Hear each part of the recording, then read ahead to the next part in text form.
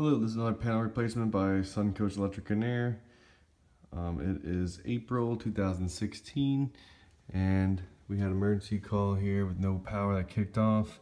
This one here, the actual panel breaker caught on fire again. As you can see here, there's a hole right through the breaker. It's all burnt up. And through that hole comes out the back side. That back side there, of course, fries out the inside of the panel. Burned a little bit of the neutral wire. Burned some other wires inside the panel. As you can see, all the black smoke it caused.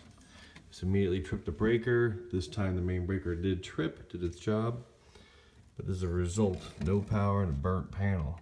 This is why you should get your panels replaced after 15, 20 years before this happens.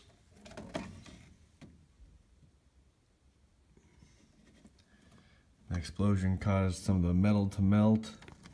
All the breakers, of course, plastic melts.